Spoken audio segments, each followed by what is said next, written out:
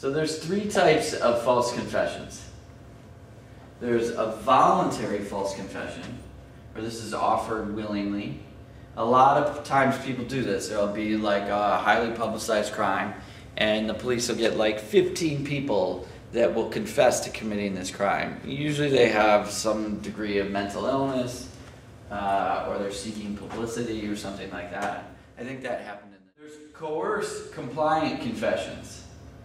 So to escape further interrogation, gained a promised benefit, or avoid a threatened punishment. Like, look, if you just confess to this crime, we're not going to go after your family. But if you don't confess to this, we're going to take your whole family down. Or we're going to seek the death penalty. And then coerced internalized confessions. These are innocent suspects that confess and actually come to believe that they are in fact guilty. Think about Joe from that other video. So the goal of an interrogation is generating confessions. That's the goal. But we also have the goal of just getting more information about the case. A lot of officers go into an interrogation with only the goal of generating a confession. Their job is to induce the suspect to confess. But why not just go in to elicit more information about the case? If you've already made up your mind that the suspect is guilty, you're going to be viewing the information with like blinders on, seeing things very specifically. So what can police do and what can they not do? So they can use manipulative tactics. A lot of people don't know this. They can minimize the seriousness of the crime, or they could maximize the seriousness of the crime. They can lie about stuff that they know. They can use baiting questions. They can use rapport building techniques like Mutt and Jeff, or good cop, bad cop. You've seen that. So one cop will go in and try and be like aggressive, and then another cop will come in and try and bond with the person that they're interrogating with. These are all manipulative tactics. Police are permitted to misrepresent the facts of the case, so they can go in and say, hey, your buddy in the other room right next door, he just confessed. He said that you were the one that pulled the trigger.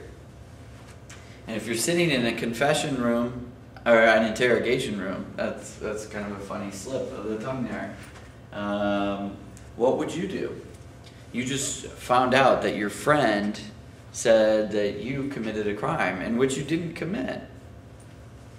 You can use techniques that take advantage of emotions or beliefs of the suspects. So a lot of times police officers will play like a religious card, like, you know, Jesus will forgive you if you just admit to your sins. Fail to inform the suspect of some important facts that might make the suspect less likely to confess. Stuff like that. So what are they not allowed to do? Like, even though they're not permitted to do these things, I mean, I have a lot of students that have been interrogated, and the line between what constitutes prolonged isolation is probably different in different departments. But they're not permitted to use physical force, abuse, or torture. They're not supposed to threaten harm or punishment. They're not supposed to keep suspects isolated for prolonged periods of time. They're not supposed to deprive them of food or sleep. They're not supposed to promise leniency. They have to notify suspects of their Miranda rights, although some people advocating getting rid of Miranda rights altogether. And there's certain types of psychological tricks that they're not supposed to do. Do those things actually happen? Yeah, in my opinion, they probably do. So in 1986, Colorado v. Conley, a suspect's mental limitations or psychological problems alone are not sufficient for concluding that a confession was involuntary. So as a consultant or an employee of a police department, as a psychologist, you might seek to educate the detectives about what might happen, or some of the mental limitations that someone has, or psychological problems, and how that might affect a confession. So,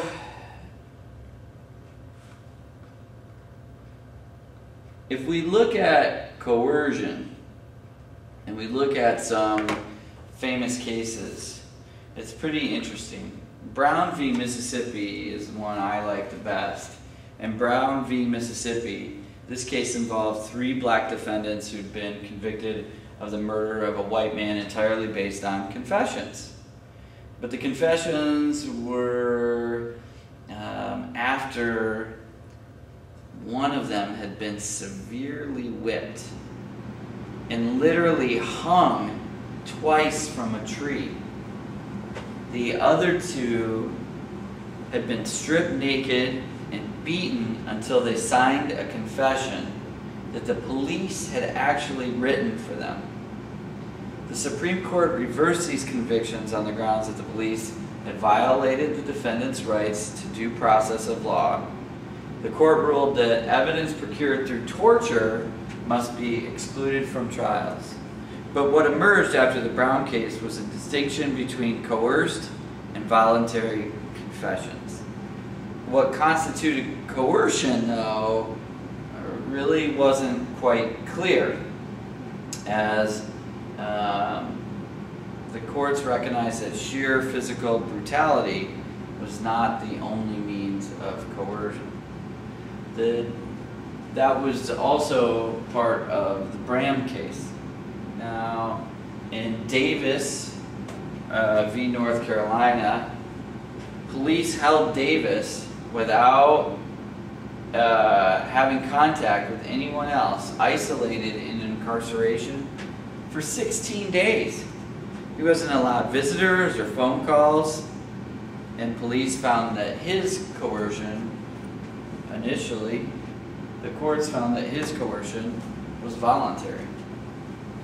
Ashcraft, up here, Ashcraft v. Tennessee.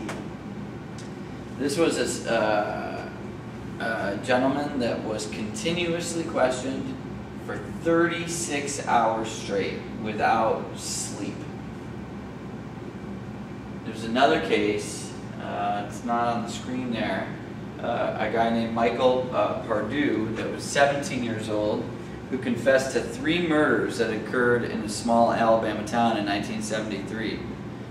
After he was convicted, he claimed that a detective known for beating confessions out of suspects had interrogated him nonstop for more than 78 hours and had scared him into confessing. 20 years later, the Alabama Supreme Court agreed that his confession had been coerced. But Pardue will never get out of jail because under the 3 strikes law, he tried to escape from custody 3 times, which then became a mandatory life sentence, even though he should have never been in prison to begin with. In general, judges rarely conclude that police trickery was so severe that it undermined the voluntariness of the confession. I don't want to talk about those.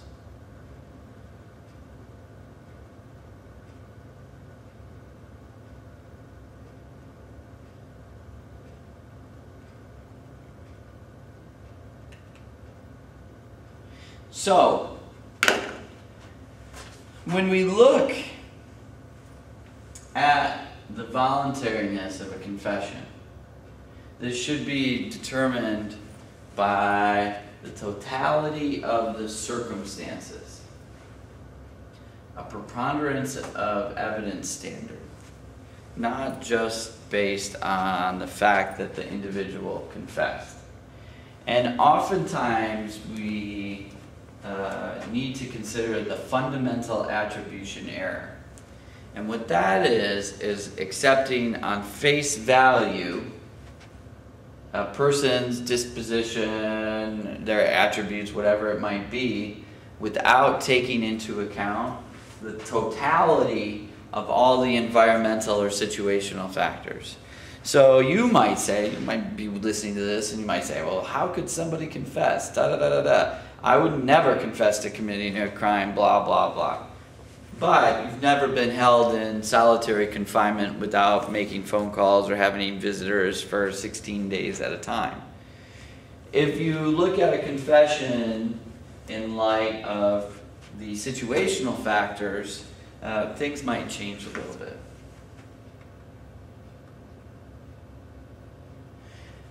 There's something else. A lot of students talk to me about this. Unfortunately, a lot of students have been interrogated by police for various things. But what do you think the broader implications of police officers lying to suspects are? What are the broader effects? Because they're allowed to lie to suspects. And it's a pretty good way to get somebody to confess to a crime. It's a tactic that's often used. I'm not sure if I like that though. Let's say you were innocent and you did not confess to the crime.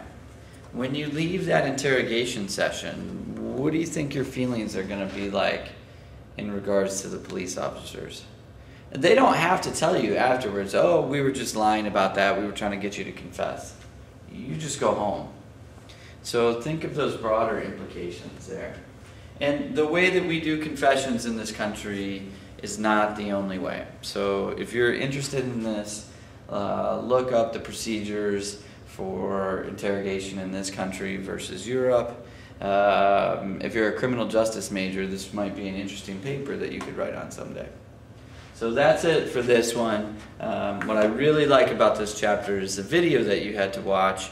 So if you didn't watch it, make sure you do, and focus on the material that I covered in this lecture.